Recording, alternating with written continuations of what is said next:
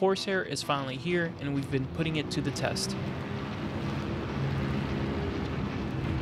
We'll be covering a few topics to see if this is the ship for you. Just make sure to check the time bar for chapters.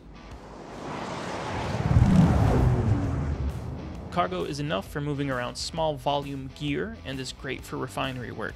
We tried smashing some vehicles in and were able to safely fit a P-52, a Miss Razer, a Rock DS, and an RSI Ursa.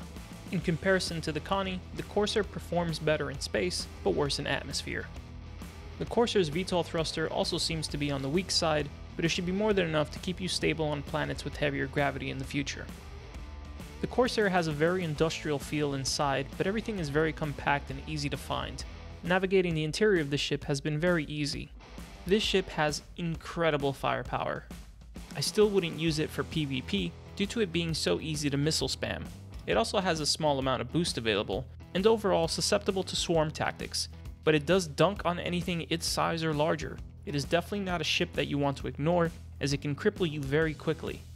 For PvE, this thing is god tier. I imagine that its DPS will eventually get nerfed, but it should always have more DPS than the 600i or the Connie series. The sounds in the Drake are very well designed, but I'd rather just let you hear them.